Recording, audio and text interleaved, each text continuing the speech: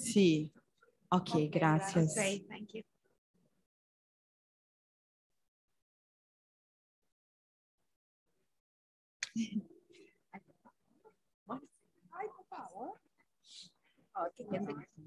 Maybe. Oh, thank you.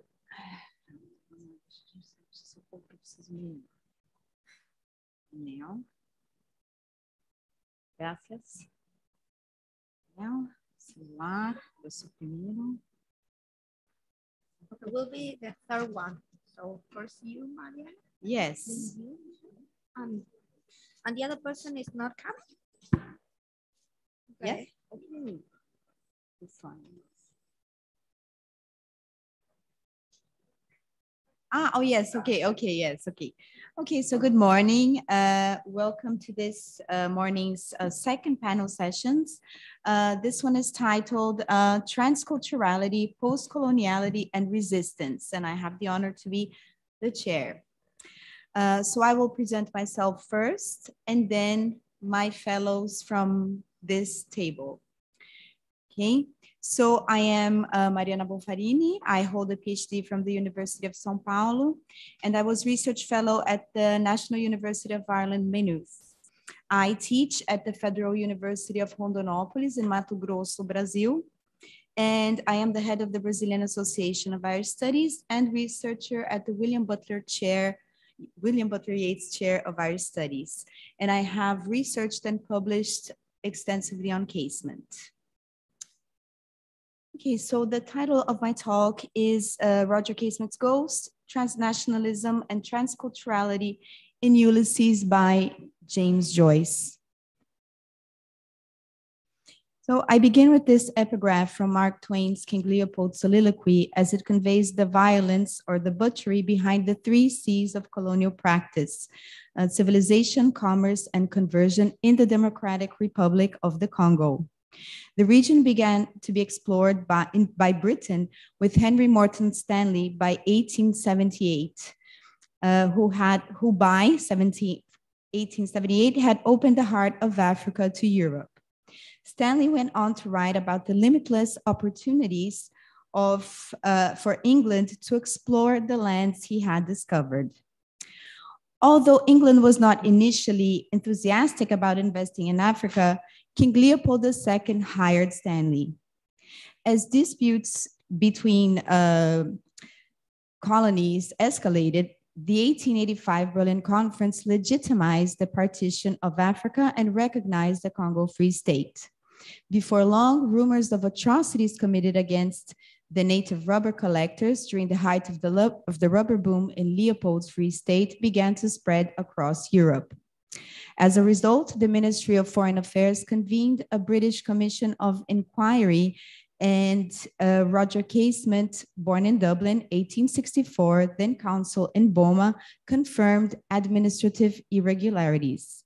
The case of the Congo Free State is significant as it is one of the first in which human rights violations have been confirmed and reported. Casement later became consul in Brazil and investigated atrocities in the Peruvian Amazon. Casement was acclaimed for the authorship of the Congo Report in 1904 and then the Amazon Report in 1912.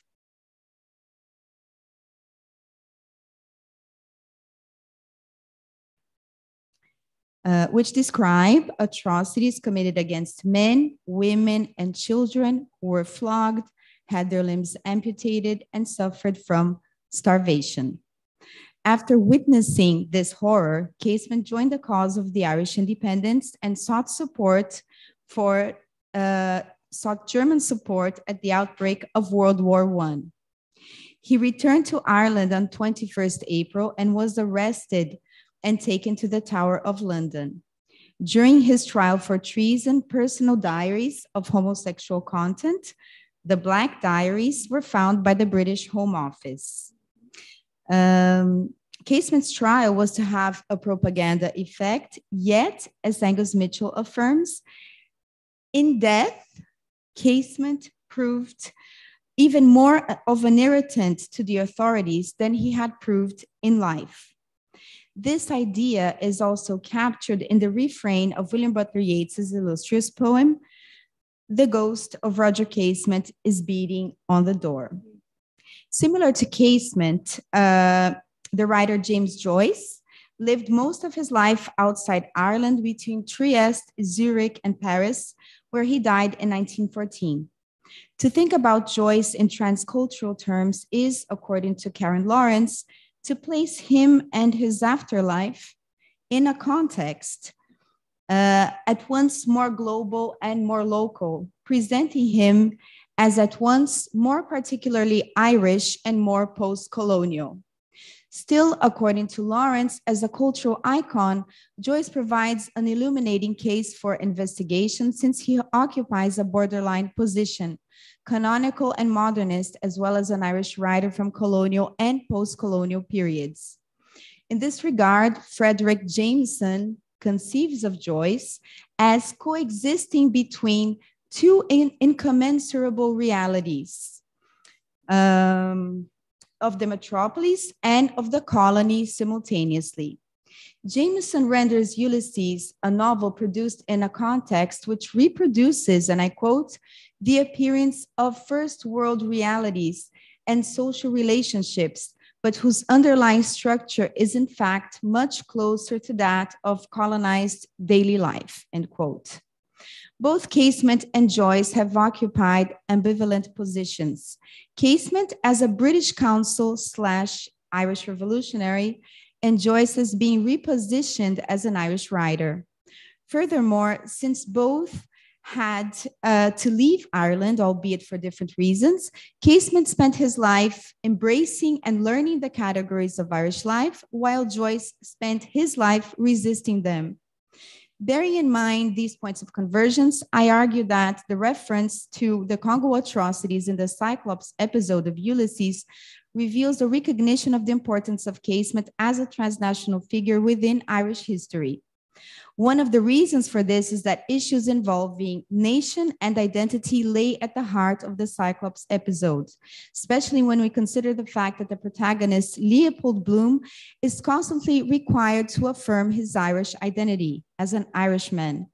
As a foil narrative, Casement, at once a believer in empire, is also constantly affirming his Irishness and loyalty to Ireland. In the Cyclops episode, there are a few passages that pave the way for the mention of Casement and his Congo investigation. First, there is a reference to capital punishment, and after a hangman's letter is read out, which leads to Bloom's questioning the deterring effects of hanging before the subject turns to nation and identity. So, persecution, says he, all the history of the world is full of it, perpetuating national hatred among nations. But do you know what a nation means, says John Wise. Yes, says Bloom. What is it? A nation, says Bloom. A nation is the same people living in the same place, or also living in different places. What is your nation, if I may ask, says the citizen.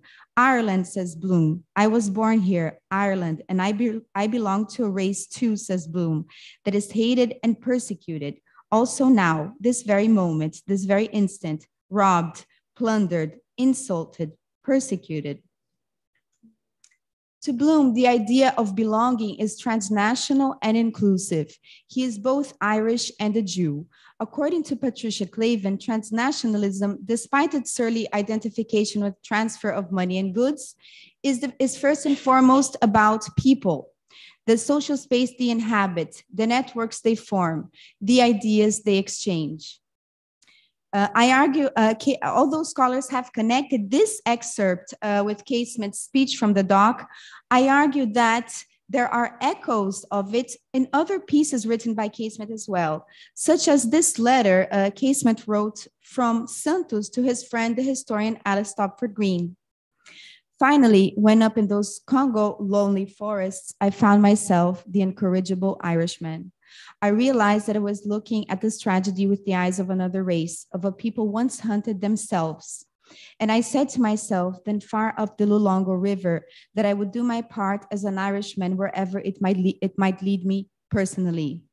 To Casement, the idea of nation is expanded as he relates the ills of imperialism in the Congo to the hunting of his own people. In Ulysses, as Bloom broadens the idea of nation to the people who are being persecuted elsewhere, he is not only referring to the persecution of Jews, which was in fact taking place in Ireland, but to injustice by and large. This idea is even clear when J.J. O'Molloy brings Casement into the discussion. Well, says JJ, if they're any worse than those Belgians in the Congo Free State, they must be bad. Did you read that report by a man? What's this? His name is Casement, says the citizen. He's an Irishman. Yes, that's the man. I know where he's gone, says Lenham, cracking his fingers. Who, says I? Bloom, says he. The courthouse is a blind. So here, if we exchange Bloom for Casement, we read, who, says I? Casement, says he. The courthouse is a blind. So if we think about this for a moment, one becomes the other. There is an overlap between Bloom and Casement. So J.J. O'Molloy and the citizen, by alluding to the exploitation of the natives in the Congo Free State to obtain the red rubber, O'Molloy refers specifically to Casement's investigation in 1903, which led to the publication of his report as an official blue book in 1904, the year in which the story of Ulysses takes place. Yet, by 1922, when Ulysses was in fact published, Casement had been long forgotten and lay among convicted murderers and criminals in Pentonville in London. So although Casement would have been known in 1904, by 1922, he was already an abject memory in England, Ireland, and South America. In Joyce's famous essay, Ireland, Island of Saints and Sages, Joyce deconstructs the idea of a pure Irish identity, for he claims, and I quote, "What race or what language can boast of being pure today?" End quote. Thus, Joyce's choice to include Casement and the Congo atrocities in Ulysses is the outcome of his transnationalism. If Joyce wrote to Ulysses, and I quote, "to give a picture of Dublin so complete that if it one day suddenly disappeared from the earth, it could be reconstructed by my book," end quote. This means that if Casement is written in the novel, it is because the nation that Joyce imagines has Casement's ghost knocking on its door. So to conclude, the transnational and transcultural connections that stem from Ulysses and from Casement's writings bring to the fore the main motivations of imperial practice. Henry Morton Stanley was the first Englishman to see market opportunity in the naked bodies of the Africans. And Leopold II turned the heart of darkness into his backyard. Also, the Congo atrocities reported by Casement and written into Joyce's Ulysses confirm that history is connected, circular, and transnational. Thank you.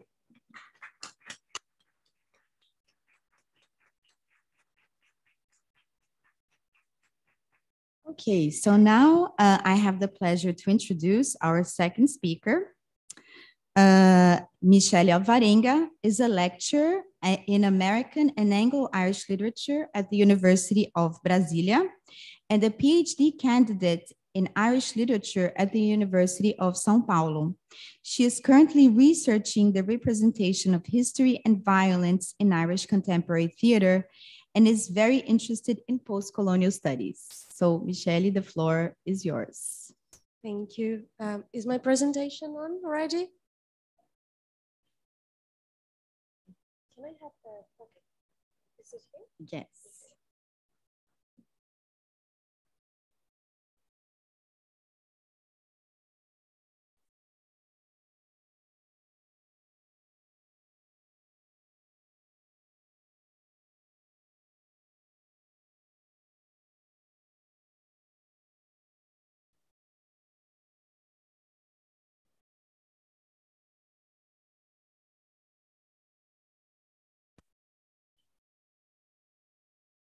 Yes, thank you. Okay, good morning, good afternoon, actually. No.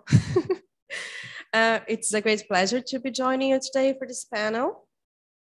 I I would like to start by acknowledging that I am attending this conference today due to the financial support received by the Brazilian Association of Irish Studies through the ESP grant. The paper I'm about to present reflects on the similar strategies used, so just come back a moment for the title, on the similar strategies used in the process of decolonization of culture in Ireland and Brazil during the Irish Revival and the Brazilian Anthropophagic movement, the first steps towards the consolidation of these countries' modernist movements. And this is why both are addressed as early modernist movements in this work. My proposal is to demonstrate how in both countries, the artists and writers involved used indigenous and primitive sources to reflect on the idea of nation and of national identity. You might all be familiar with Edmund Spenser's 1596 A View of the Present State of Ireland, in which he portrays the Irish as an evil, barbarous, and savage race. He justifies the need for the ongoing English rule and domination over Ireland and its people, who had to be civilized. In Brazil, we also had an equally hideous representation of our native peoples. In Hans Staden's book entitled, and then we have to read together, The Story and Description of a Country of Wild, Naked, Grim, Man-Eating People in the New World, America, which was extremely popular, by the way, in the 16th century. He depicts one of Brazil's biggest indigenous ethnicities, the Tupinambás, as barbarous cannibals with drawings included. And these are the drawings from his book, okay? When the European nations began their exploration of the world through colonization, they began to build their empires economically, politically, and epistemologically. One of the most important things they needed was to build a justification for the actions they were performing in the newfound lands. And both Spenser and Staden provided the English and Portuguese crowns with what they needed to launch their civilizing expeditions. Franz Fanon states that the Manichaeism of the colonial structure transforms the colonial subject into a kind of quintessence of evil. And I believe that Spenser's definition of the Irish and Staden's representation of the indigenous people do it quite well. In the Brazilian case, the Tupinambá ceremonies of anthropophagy were vilified as barbarous cannibalism, whereas in the Irish case, even the natives' beliefs in fairies and Celtic lore were seen as a savage aspect of their identities and culture. Spenser focuses on the superstition of the Irish, for example, in a point of his essay, and how they were transmitted through their bard songs. The Brazilian and Irish writers and artists from the early 20th century praised these cultural aspects as a genuine part of Brazilianity and Irishness, as a response to this snare built throughout centuries of foreign occupation and domination on their lands. This is what allows us to see the Celtic revival and the Brazilian anthropophagic movement comparatively.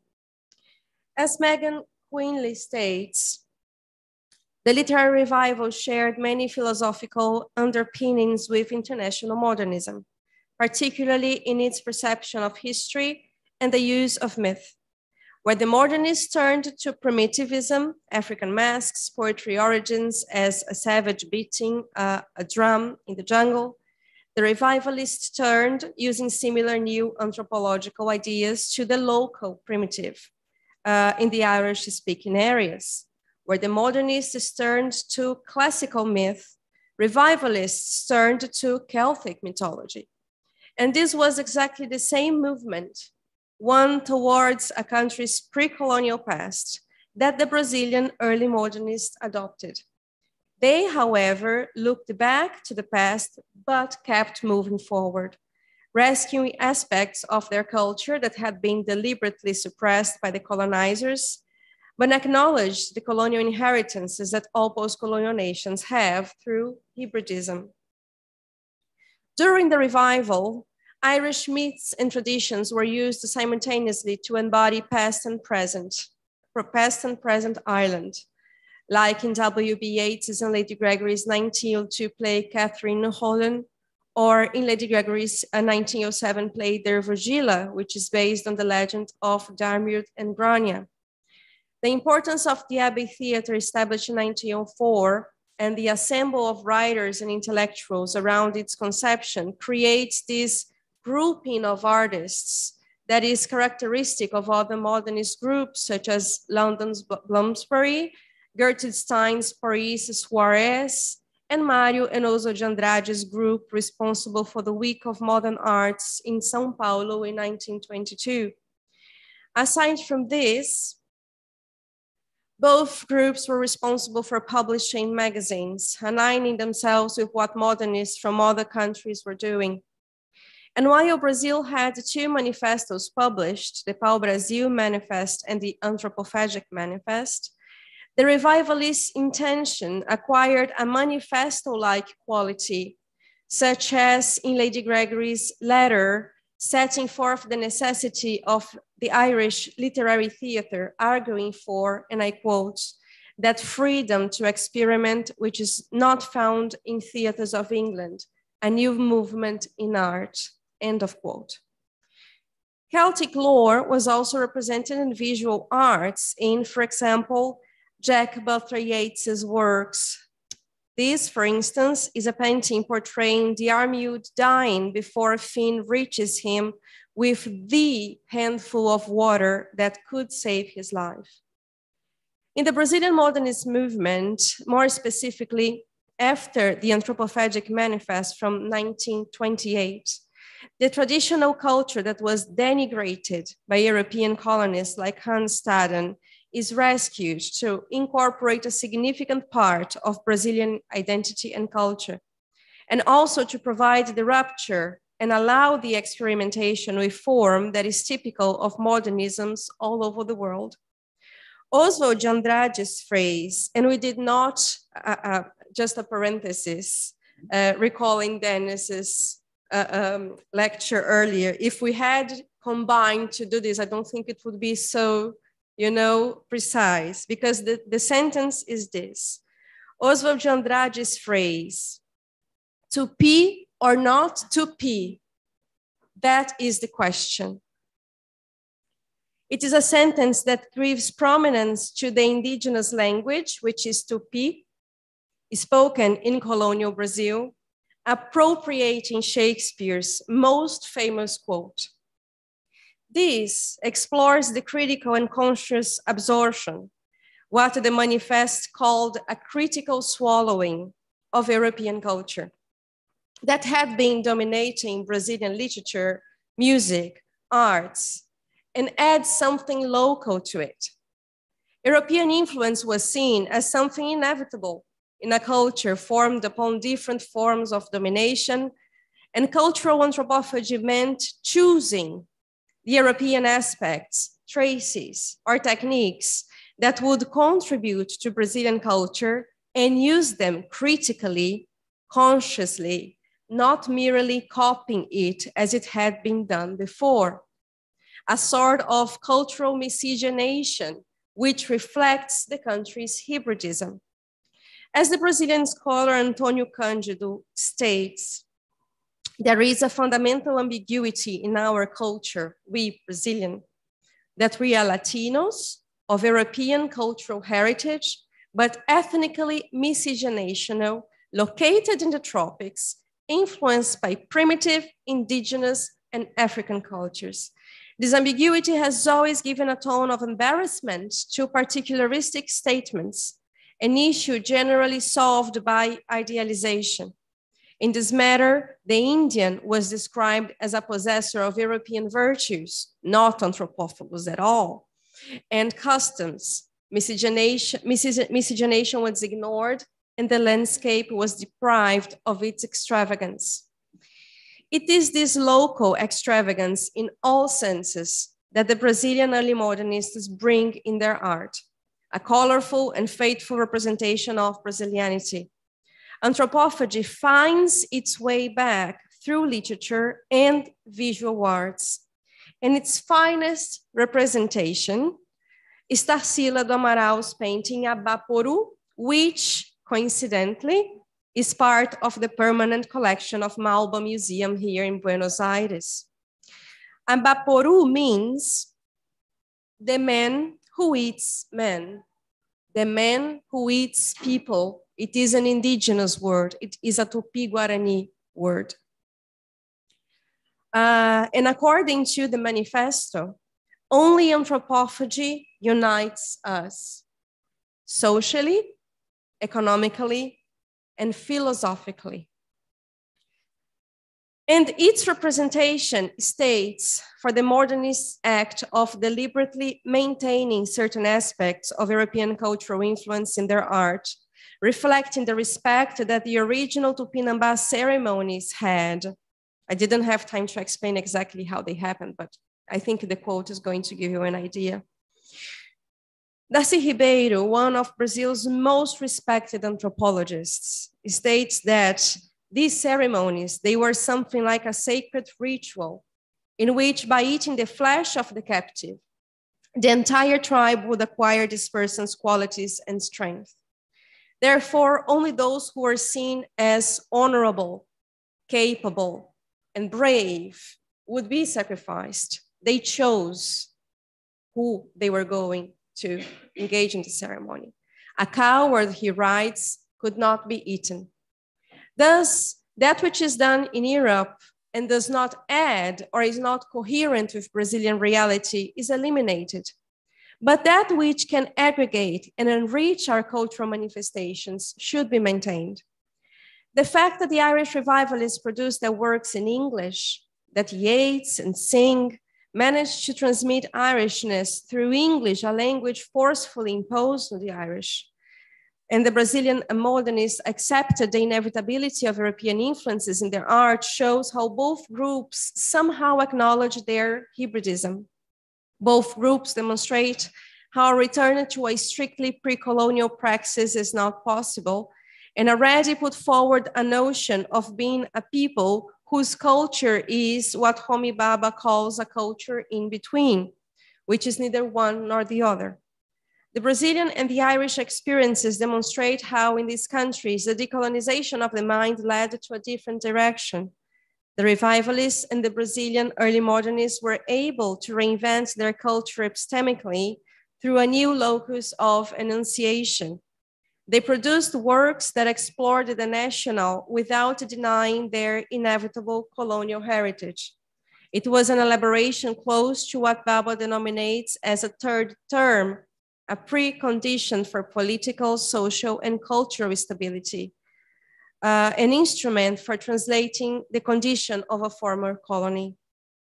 That reinforces what Edward Said defines as the voyage in, which constitutes an especially interesting variety of hybrid cultural work. And that it exists at all is a sign of adversarial internationalization in an age of continued imperial structures. No longer does the logos dwell exclusively, as it were, in London and Paris. No longer does history run unilaterally, as Hegel believed, from east to west, from south to north, becoming more sophisticated and developed, less primitive and backward as it goes. Instead, the weapons of criticism have become part of the historical legacy of empire. Declan Kybert wrote that the Irish Renaissance is fascinating because, and I quote, the cultural revival preceded and in many ways enabled the political revolution that would follow.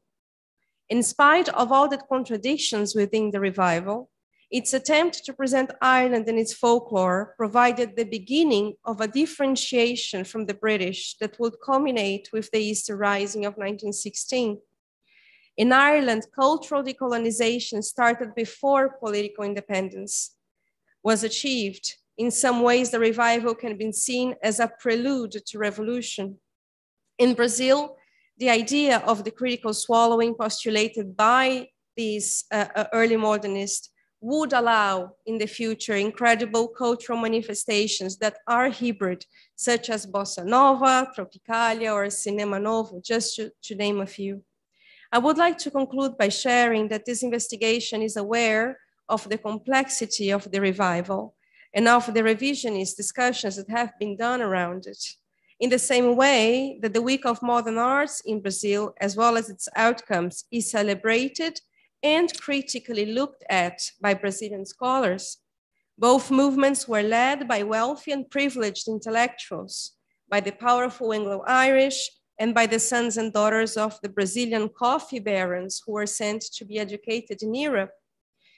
And although there is no record of any correspondence between the Brazilian and Irish writers, and no register that they knew each other's works, it is very interesting to demonstrate how these two colonial subjects have had similar processes of cultural decolonization, and how the Celtic revival and the Brazilian anthropophagic movement became important both for the artistic responses produced to endorse or to refute them, for the establishment of flourishing and substantial political and cultural changes throughout the 20th century. Thank you very much.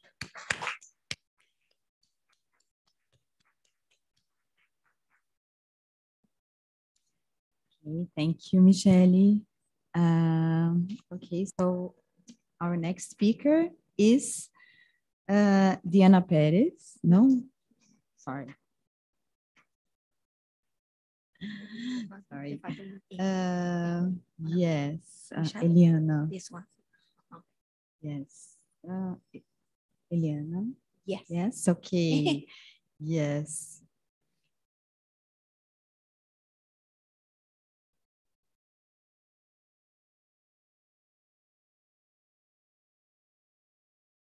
Yes, okay. So our next speaker is Eliana Criado, who got her degree as a teacher of English in 2015 and her BA degree as a researcher in 2021. Both degrees were granted by Universidade Nacional de Rio Cuatro, and currently she's finishing an MA program in English literature at the same institution. Her thesis is directed by Maria Graciela Eligi, a specialist in Irish studies. So Eliana, the floor is yours. Thank you. Well, hello, everyone. It's a pleasure being here with you. And before starting my presentation, I would like to say, to tell you that it's the initial state of my research for my master's degree. So results are not going to be shared today, but I would like to talk about the historical context, well, the literary works I have chosen for my final paper. So, well, my research is called From Rag to Riches, the Irish Female Migration to South America in the 19th Century as Represented in Literature. As you know, by the beginning of the 19th century, Irish people, motivated by the hard economic situation and the political turmoil in Ireland, started their new life in different parts of the world. Some of them decided to emigrate to English-speaking countries like the USA or Australia, while others decided to move to the Caribbean or South America. Nevertheless, the phenomenon of migration is quite an unexplored issue, and especially Irish female migration to South America has not been thoroughly studied until recent times. Different sciences like anthropology and sociology have attempted to describe the motivations behind the resettlement of individuals in new places. Initially, Everett Lee proposed a comprehensive theory of migration in 1966, which proposed that each place has a set of positive and negative factors that attract people or repel them respectively. Later, a new concept to explain migration was coined, transnationalism. According to Schiller, the term transnationalism refers to, I quote, the process by which immigrants build social fields that link together the country of origin and the country of settlement. Taking this definition into consideration, the 19th century exodus to South American countries like Argentina and Paraguay, and the relationship established between the Irish, the former country Ireland, and the new countries will be analyzed in two literary pieces. The literary pieces are You Will Never Go Back by Caitlin Nevin and The Pleasures of Eliza Lynch by Anne Wright. Oh, that is, no. There is another one, sorry. No, don't worry. I will. So my research is motivated by analyzing and describing how was the migration done to these new places. And I got different objectives, basically to explore the lives of these migrant women in the new countries, to explore the process of settlement, how they did it, and the domestic life they carry out here as single female and Irish women. Yes. So before, after telling you this, I would like to concentrate in the corpus I have selected. The first one is You Will Never Go Back, or Nunca Regresarás by Anne Wright. This is a Victorian narrative. And basically, I couldn't find the book cover in English because I think it's a quite old book. And in English, it's quite old-fashioned. So new editions are no longer available. Yes. And the second one is a more recent one about well, I would say an important, or one of the most important figures, Irish figures in Paraguay, Eliza Lynch by Anne Wright. So to begin with, the novel You Will Never Go Back, as I said, is a Victorian narrative about the new lives of three Irish single women in Argentina, Catherine, Nancy, and Bessie. And far from the beginning, the readers are informed that they want to travel. Their main motivation to travel to Argentina is to become governess of wealthy families and earn money to be able to go back to the homeland as independent women. In addition to this, the memories of these women also show their initial perceptions about the new country, Argentina, and her new place of residence, Buenos Aires, and the countryside, as well as portraying the creation of different types of relationship in the Irish community living in Argentina. On the other hand, The Pleasure of Eliza Lynch by Anne Wright and published in 2002 is a historical narrative set in two different places, Paris and Paraguay during the 19th century. The main protagonist is Eliza Lynch, Francisco Solano Lopez's mistress. The story begins in Paris, where a 19-year-old Eliza lives and met Francisco, who is on a tour through Europe. They fall in love and she starts a new life in Paraguay, not only as his mistress, but also as the ruling empress who is despised by Lopez family and by the local aristocracy. In 1865, the War of the Triple Alliance starts and Lopez fights again Argentina, Brazil, and Uruguay. And unfortunately for Eliza, her husband and her eldest son are killed.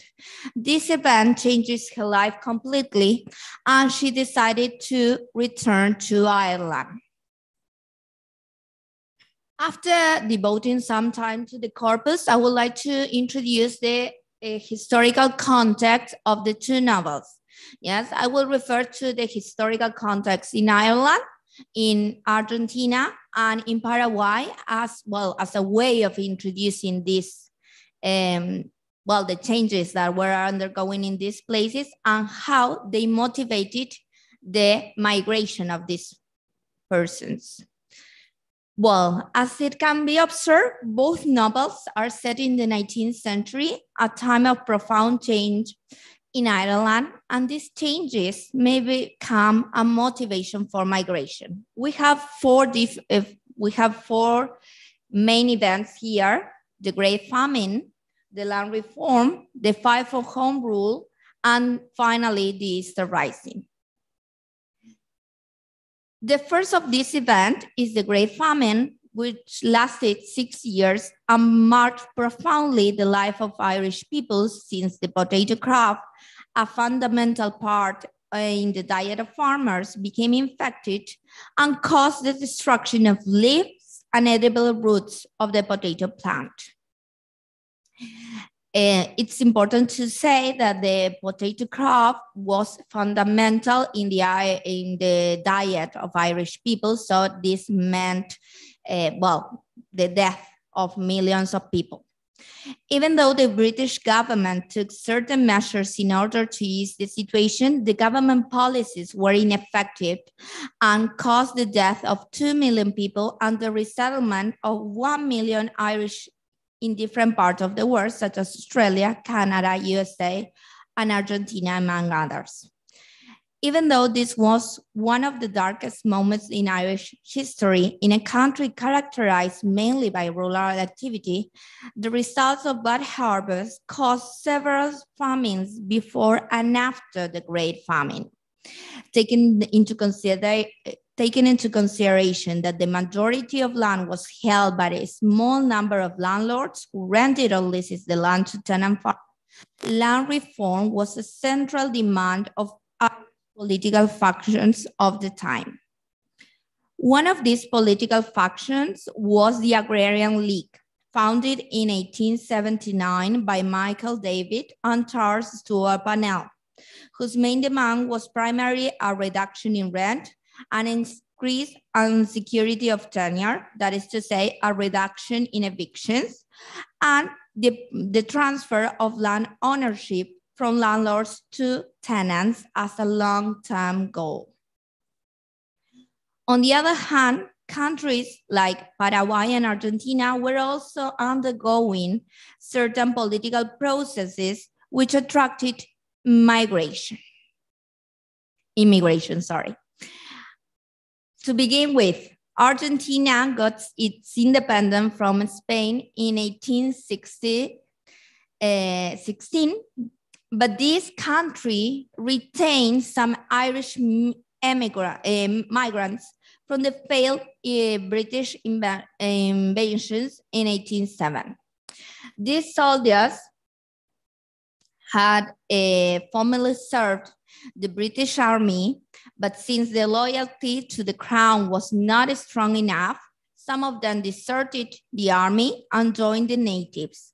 So when the peace was obtained, they stayed in Argentina as free citizens. In addition to this, the recently independent country lacked a reasonable workforce, and because of that, they took certain measures to promote Irish migration supported by British and Irish merchants who had emigrated to South America as subordinated of the Spanish flag during colonial times. Then, during the Great Famine, Argentina was one of the destinations chosen by the Irish since, as explained by Edmundo Murray, I quote, "Many factors contributed to create the reputation of Argentina as a region where land acquisition was easier than the other places, particularly letters and news from early immigrants, newspapers, articles in English published in the British Isles and in Argentina, and travel handbooks." This is observed in Nevin's narrative. In this story, the women are informed about Argentina as a place of opportunities by Maria Brady, who has been a governess to a wealthy South American family, and though she never expressly says so, everyone in Granars believed that she had made quite a fortune.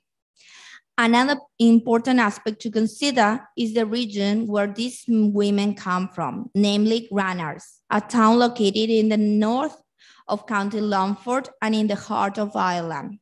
According to Patrick McKenna, the number from Westmeath and South Longford were to make up 2/3 of the total of Irish immigrants to Argentina.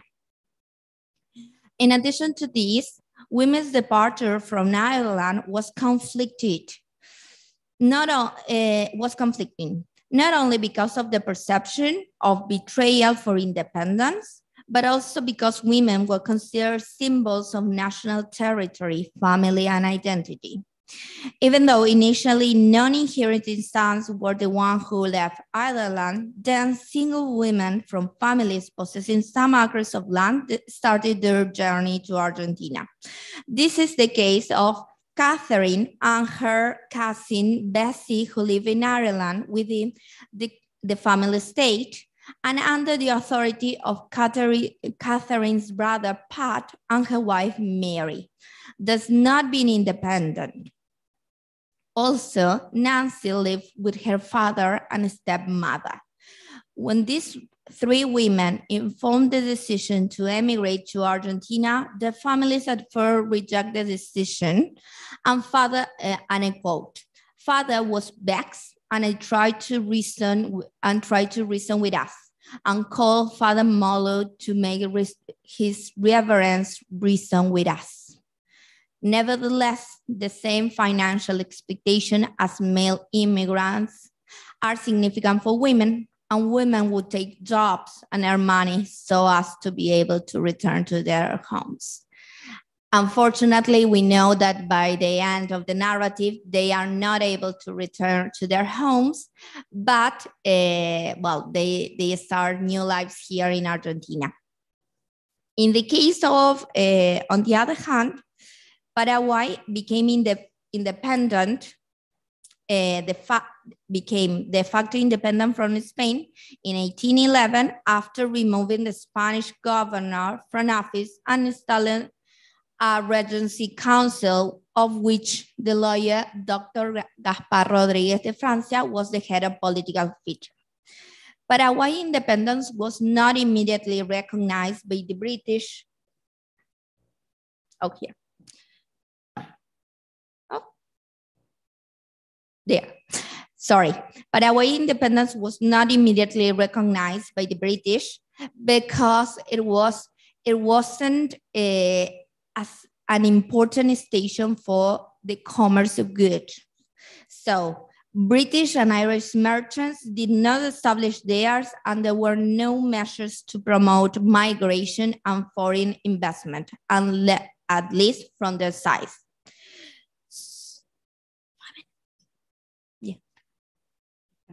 Nevertheless, migration started in the 16th century when three members of the Society of Jesus, among them an Irish, Thomas Field, disembarked in Paraguay. Thomas Field was a religious missionary, and he established a connection with Guarani people there. But the most important person in Paraguay is Eliza Lynch, a powerful figure of the time. In Anne Wright's novel, the story starts with a sexual encounter between Francisco and Eliza, who is later aware she's pregnant, and after some time elapses, she's traveling to Paraguay. On her journey, the readers are informed about her life.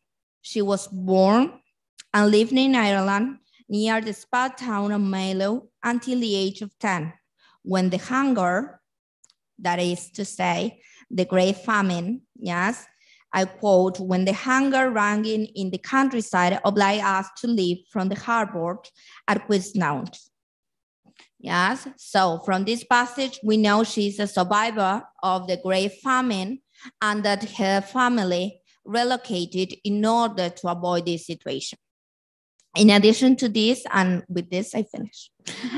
In addition to this, we know that she has married and she has experienced the colonial and imperial enterprise by marrying a French man who worked with the French forces in Algeria. Nevertheless, she had abandoned her husband and started a new life in Paris when he met Francisco. Towards the middle of the novel, we know that the initial welcoming in Paraguay was not a good one. The Lopez families reject her, and Eliza Lynch becomes known as Lalita, or La Concubina Irlandesa, a figure equally loved and hated, which captivated local society with her eccentric behavior. Okay, thank you for your attention.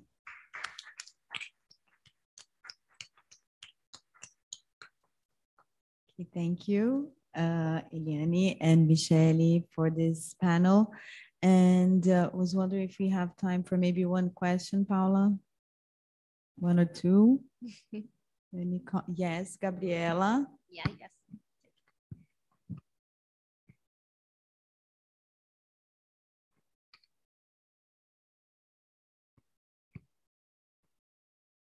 Thank you for the presentations. I have the opportunity to listen only to one, the last one. And I have a question.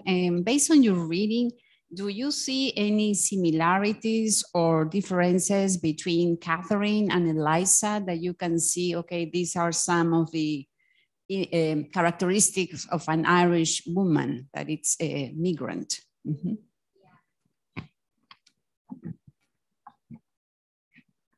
Oh, that's a really good question. For me, I am in love with the two women because they are so strong. Yes, they have to put up with several difficulties from well, even before coming to Argentina and Paraguay, respectively. Yes, they have been under they have been ruled by men. They have undergone the Great Famine. They have been abandoned in a way by the family when coming here.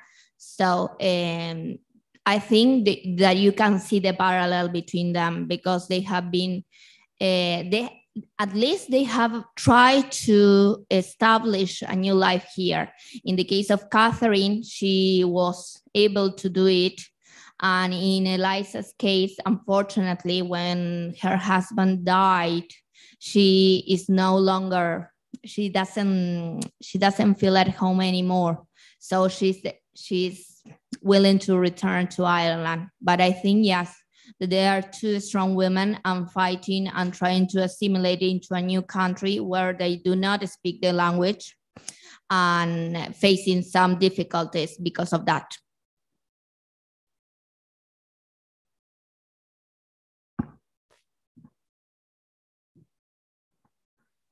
Okay, thank you. Any other comment?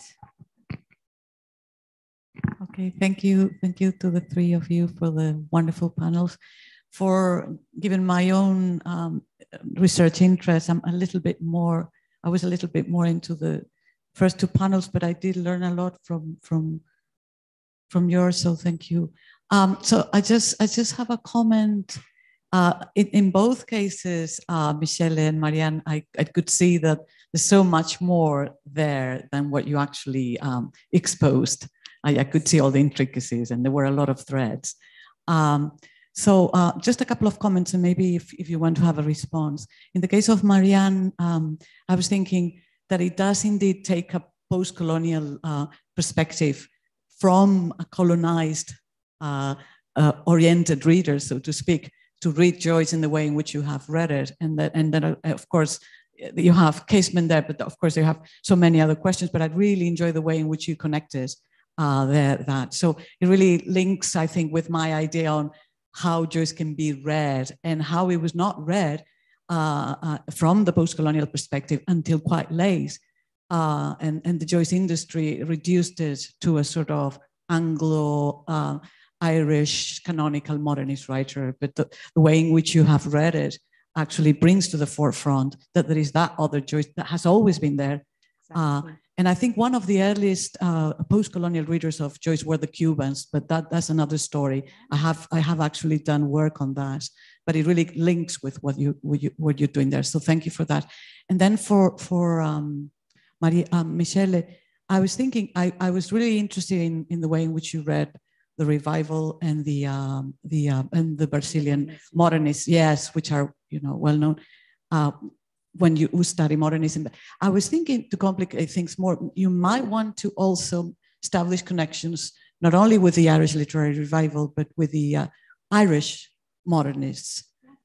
Right, and the way in which primitivism sort of encompasses a broader category that you could very obviously, I'm sure you've done it yourself, but I was just thinking that that natural connection between the modernists is there, because again, for a long time, modernism has been sort of frozen into a pantheon, which does not necessarily account for the variety. So just that. Thank you. Thank you to the three of you. Would you like to comment, Michelle?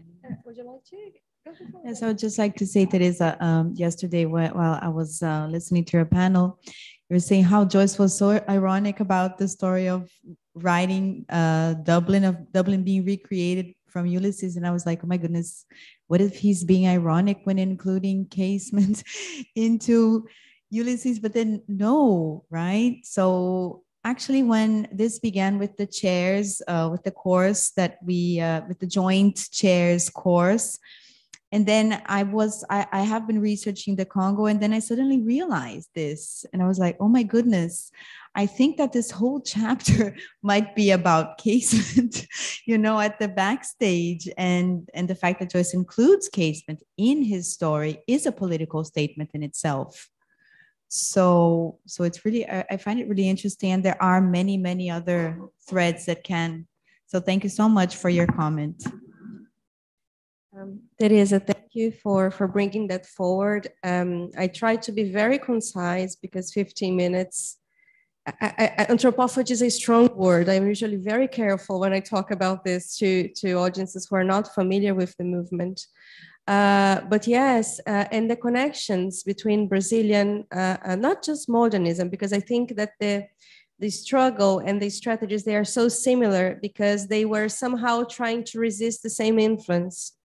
Because when Brazil became independent, we kind of refuted Portugal, but then we had France and England as a model. So we just changed, you know, we don't want anything to do with the Portuguese anymore. Now let's see what the French are doing and let's do what they're doing. And Brazil, as Argentina and pretty much the entire Latin America, we had a lot of influences from England, economically, politically, but also culturally. So there are certain strategies of resistance, even in terms of language, that can approximate the writers. And it's interesting because Joyce arrived quite early in Brazil too. And that we have, registers of these first group of modernists reading Joyce. And we have within the Brazilian modernist movement, a later generation, João Guimarães Rosa, that I don't know if you know, but he's very Joycean in form and language. And there are many approximations, fruitful approximations that we can make. So it's just, a first step. And yet, it's conjecture because, yes, at least in this early moment, there is no register of, for example, them reading Yeats and Synge, but Joyce definitely got to Brazil and he did something there too. So thank you for that.